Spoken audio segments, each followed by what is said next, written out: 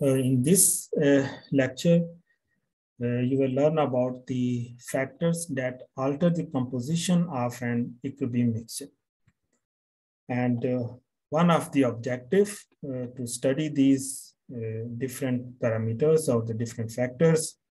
So one of your principal goal or the main objective of the chemical synthesis is to maximize the conversion of reactants to product. Actually, the reaction are because you are doing some sort of the reactions with the intention to get the more products. So actually these factors will help you to understand how to maximize the concentration of the product during the reaction. And other one is how can you minimize the expenditure of the energy? That means you will give minimum energy and get the maximum output in the form of the products. And these are our objective to study the factors that alter the composition of an equilibrium mixture. And this objective can easily achieved if the reaction goes nearly to the completion at mild temperature and the pressure. So mild temperature and pressure, that means you want to minimize the expenditure, and towards the completion, that means you are having a more products as compared to the reactant. So these are the objectives. Based on these objectives, we will discuss some of the factors with some practical examples that how or what would be the effect of concentration of the reactants or the products, what would be the effect of temperature, so pressure and the volume, what would be the effect of temperature and the catalyst. So these are the few of the factors that are going to alter the composition of an equilibrium mixture. So in this lecture, I will just explain one of them, and then we will discuss in the next lectures. So this is going to be explained based on the Le Chatelier's principle, and this is very simple principle. That means if a stress is applied to a reaction mixture at equilibrium, because you have already equilibrium, and when you apply a stress at the equilibrium, then the net reaction occurs in the direction that relieves the stress. That means whatever you have applied the stress, it is going to be relieved to achieve the another condition of the equilibrium. And this is called the Le Chatelier's principle. And here, what does it mean, the stress? In this meaning is the change in concentration, change in pressure, change in volume, change in temperature that disturb the original equilibrium. So stress means all these are the factors we have actually we have mentioned over here.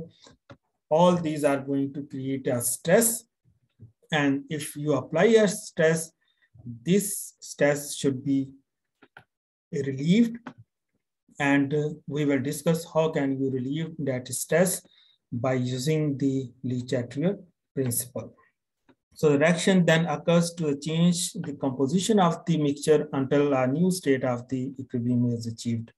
Again, because you are starting and you are discussing the equilibrium mixture, when you apply a stress, it should be achieve again the equilibrium condition to relieve that stress, and this is the Le Chatelier's principle. So I am going to discuss only one of the parameter or the factor, and which is the changes in the concentration.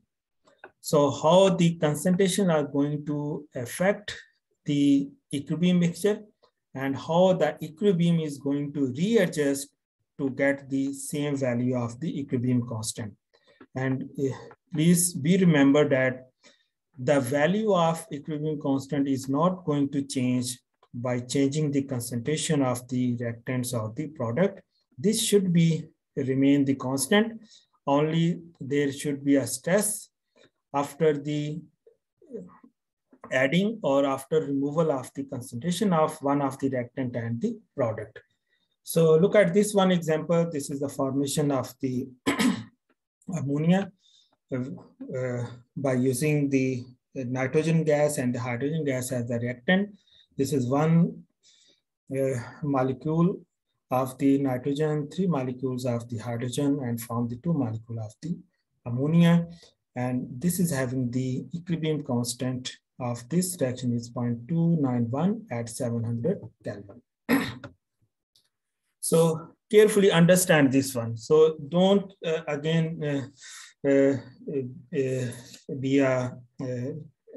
to memorize all the things. Just I request you to understand the concept over here. So I am explaining over here. Let's suppose this is the equilibrium condition, initial equilibrium. That means the concentration of this one is the 3 molar concentration, moles per liter. Ammonia is 2 molar concentration. And this is the equilibrium concentration of the nitrogen. This is less than, let's suppose this is the 0.5. So the reaction is at the equilibrium. That means when the reaction is at equilibrium, you can put the values of these concentration and you will get the value of the equilibrium constant 0.291. So I am just adding the, I am going to provide these tests at the reactant side with the addition of the nitrogen gas. If N2 is added at this point, and this was maintained at the equilibrium. And let's suppose this is 0.5. And when you add the concentration of the nitrogen, that is going to increase from this point to this point. So let's suppose this is the this is the 1.5. So what I have done over here, I have just changed the concentration of the nitrogen. That means I have disturbed that equilibrium with the addition of the nitrogen gas, and then the concentration of nitrogen is increased from 0.5 to 1.5. That means now this reaction is not at the equilibrium. And if you want to get the value of the this one, the ratio of the product divided by the reactant, this must be the QC. So what is happened over here? So when you added the concentration of the nitrogen, it is reached up to this point. And of course, when you increase the concentration over here, then the stress is on the reactant side. So according to the Le-Chatelier principle, this stress should be relieved. And how it is relieved? Whatever you have added the concentration on the reactant side, the reaction proceeds towards the product side, that means towards the forward direction. When it is moving towards the forward direction, that means with the passage of time, concentration of reactants are decreased and the concentration of the products is increased. And this is shown over here. So when you added the concentration of the concentration of nitrogen is increased, and then the reaction proceeds with the passage of the time is mentioned over here. With the passage of time, the concentration is decreased and the concentration of ammonia is increased. I have explained because this is ammonia, and concentration of H2 is further decreased, and then it would reach to the equilibrium when the forward reaction becomes equal to the backward reaction, and this is the new equilibrium. So look at the values, actually the concentration. This was the initial equilibrium, and when you applied the stress, this is the stress side in between these dotted line, this is the stress. And according to the Le-Chatelier principle, this stress is relieved. When it is relieved, it achieved another equilibrium, and this equilibrium after that, now look at the value of the concentration. Concentration of H2 is further decreased. Concentration of N2 is decreased after the adding, but it is more than as compared to the initial, because you have added the concentration, additionally added the concentration of nitrogen, and the concentration of product, which is ammonia, this is also increased from the initial equilibrium. So this is the new equilibrium, this is the initial equilibrium. So I'm going to explain another way. Look at these values. So these are mentioned with the red and these are with the blue. So what I have done over here, I just increase the concentration of the nitrogen. So when the concentration of nitrogen is increased, there is more stress on the reactant side. The reaction is proceed towards the forward action, and the concentration of this is increased. So that means with the passage of time, the concentration of nitrogen is decreased, concentration of, sorry, this is again nitrogen, this is the hydrogen, okay? This is the hydrogen is decreased, and this is the concentration of the ammonia that is increased. Again, you can keep any of the one. The red line mean you can, there is the same explanation if you are starting with this point, with this point, with this point. So I'm repeating over here. If you increase the concentration of nitrogen, or if you increase the concentration of hydrogen, or if you decrease the concentration of ammonia, this is the same thing. There is no difference in the explanation. So by increasing the concentration of the reactant side, or by decreasing the concentration on the product side, with the passage of time, these concentration decrease and the concentration of the ammonia will increase. So that means, again, if you increase the concentration at the reactant side, the reaction proceed towards the product side.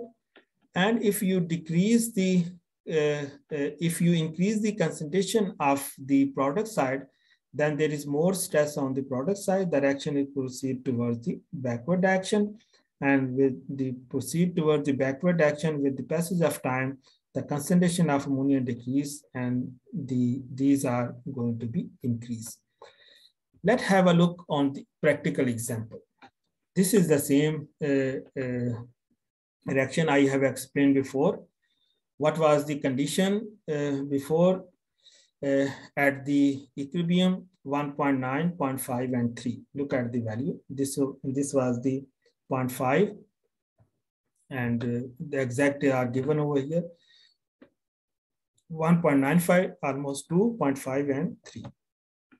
This is 3, this is 1.98, and this is 0.5. This was the initial equilibrium. And when you put the value and get the answer is 0.29. That means this is the Kc. And because this is the value of this Kc is 0.291. So what I have done in the previous case, I increased the concentration 0.5 to 1.5. Only nitrogen is added. So what is happening? This will remain the same. This will remain the same. Look at the value. Product concentration and the concentration of hydrogen is the same. Only the nitrogen is increased from 0.5 to 1.5. Now, when you put the value and solve this one, you will get the answer 0.0968. That means this is not the equilibrium constant value. And now this is the QC. And this is not Kc. And you can say that this Qc is less than the value of the Kc. And in the previous lecture, we have already discussed in detail this condition. And you can apply the same theory over here, but I am going to discuss with some of the values which I have explained over here. Now, the Qc is less than the value of the Kc. So what is going to happen? Again, look at the value. The nitrogen concentration is decreased, ammonia is increased, and hydrogen is decreased. This was the claim. You have increased the concentration of this one. with the passage of time, the concentration of reactant decrease and the concentration of ammonia is increased, as shown by the arrow and shown over here. This is the same. So look at the values. This was our initial equilibrium, and after adding or after the addition of the nitrogen, now at the equilibrium concentration, this is the increase because this is a product. These concentration decrease 1.5 to 1.31 and 3 to 2.43. And when you solve this one, you will get the answer 0.296. And this is the same, the equilibrium constant. So here you can say that this QC exactly, it is actually the KC. So by using the calculation or by using the graph, you can explain the extent of the reaction.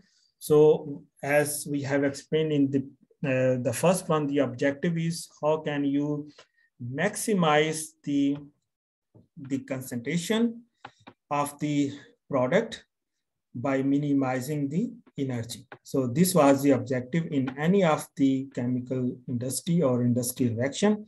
And this was the answer. Actually, this will remain the same, but you can maximize the product. Look at the value. This product is 1.98, but with the addition of the nitrogen, now your product is 2.36. That means you can increase the concentration of the product by altering the concentration of any of the reactant and the product, because this will stop at the same value as the equilibrium constant is having. And this one is one of the example. I'm going to end with this example as I will explain and I will ask in the examination the similar way. That means if this is the reaction, so by using the Le Chatelier's principle, you can predict the direction of the equilibrium when you are adding the Fe2O3 or removing the carbon dioxide or removing the carbon monoxide. So these are the reactant and products are given. So these three questions I have asked, let's solve one by one. So I am solving over here, but keep in mind your own answer so that if it is going to be different, then you can discuss with me your query after this one lecture. So the first one is after the adding of Fe2O3. So what would be the effect on the equilibrium after the addition of Fe2O3? As I have already explained you in the heterogeneous equilibrium, Fe2O3 is a solid and its concentration does not change when more Fe2 is added. Therefore, there is no concentration stress and the original equilibrium is undisturbed. That means there is no change in the equilibrium because the pure solid and the pure liquid is not going to alter the equilibrium constant. And this is, I have discussed in detail in a separate lecture. Second was the question was the removing of carbon dioxide. So this was the carbon dioxide. If you remove this one, that means there is the more stress on the reactant side. The reaction is proceeding towards the product side or for the forward action. And this is explained over here. The Chatelier's principle predicts that the concentration stress of removed carbon dioxide will be relieved by the net reaction from left to right to replenish the carbon dioxide. How much you have removed, it is going to be recovered by moving the reaction from left to right or from reactant to the product side. The third question was, what will be the removing the carbon monoxide? If you remove this one, again, if you remove this one, there is more stress on the product side. So the reaction is moving towards the backward action. And this is explained over here. Le Chatelier's principle, I have asked to express this one with the value of QC. And again, look at the value of QC or the KC. I have not mentioned the Fe2O3 over here because this is not going to change the equilibrium constant or the reaction quotient. So this is the QC, and you can explain when the equilibrium is disturbed by reducing the carbon monoxide concentration, and that means this you are going to decrease. If this is less, this will be more, so that QC is increased. So QC is increased by reducing the concentration of the carbon monoxide. So in this case, QC is greater than KC. And when QC is greater than KC, the system is moved towards the new state of equilibrium, and QC must decrease as explained before. That is, carbon dioxide must decrease and carbon monoxide must increase. Therefore, the net reaction goes from right to left as predicted by the de Château principle. And this is, I have explained over here. Now, this is our first factor, and we will discuss the next factor in the coming class.